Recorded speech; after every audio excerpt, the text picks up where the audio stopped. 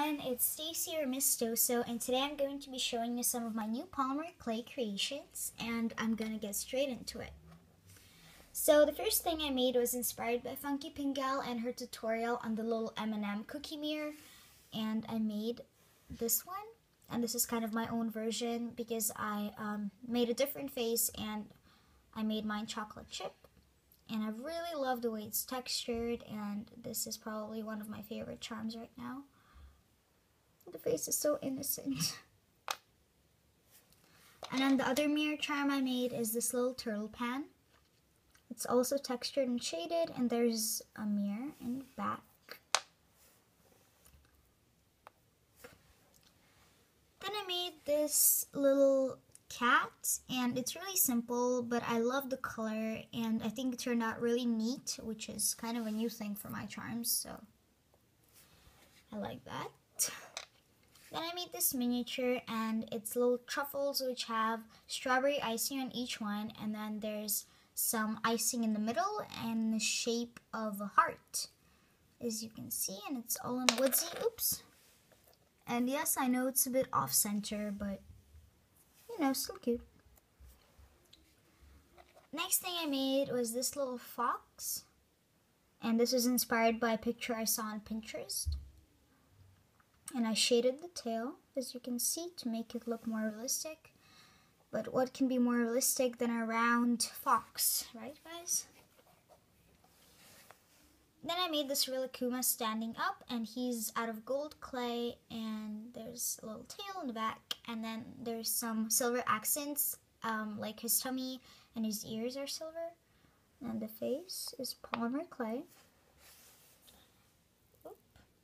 There we go. Then I made this pair of earrings, and then they're just, they're little donuts with strawberries on woodsies.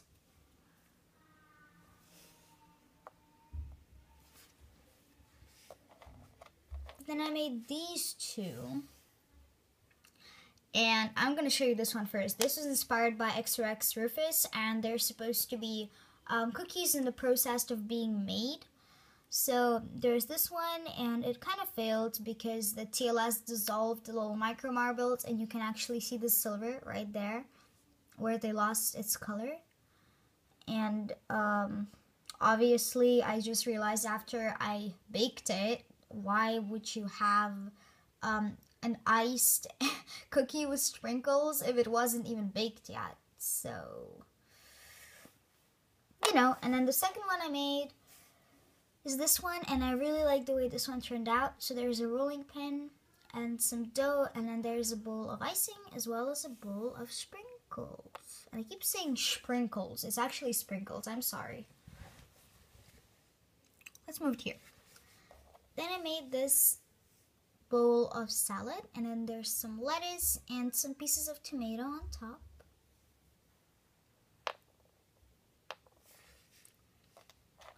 And then this thing is a lantern, and then the base and the top are made with granite clay, and then there's a little flame as well as a cute little face and the handle, and I really love the way it turned out.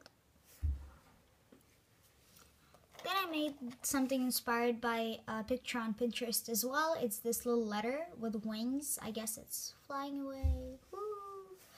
And has a little heart on it. It was really fun to make. Then I made this kawaii closet. By kawaii, I mean kawaii face. I don't know. Kawaii means cute, but for me, cute charms that are charms which have cute little faces on them. But anyways, it's a little golden closet.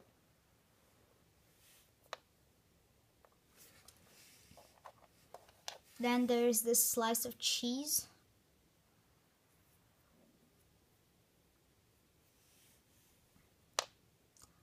Lately, I've been quite out of inspiration, so I was just going around the house and looking at different objects, and for example, a bowl of salad from dinner time. I was like, yeah, I should make that, and then the lantern, as well as the piece of cheese in the closet.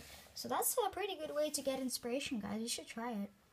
Then there's this a.k.a. candle, and I guess you're confused, but if you don't know what IKEA is, it's a store which literally has everything for life, like furniture, food, stuff like that. And they sell these really big, really cool candles, and they smell amazing. So this one is red, so it's supposed to be like the wild berries one, or whatever it's called. I'm gonna insert a picture right now so you can see what I'm talking about. And then the last thing I made is this little jellyfish, and it kind of failed. By the way, it was inspired by jellyfish charms, but my wire did some funky business down there. You see, I guess the glaze made it go crazy or something. Anyways, and then I made the top two round. Obviously, jellyfish are not like balls, so looks kind of weird. Anyways, this was everything that I made, and I really hope you guys liked it. If you have anything to say to me or any questions to ask me, you can just leave it in the comments down below, and I'm gonna put all of the links of the people by who these were inspired by, some of these, in the description box, so you can check them out, as well as some tutorials. And I really hope you guys like this, so bye!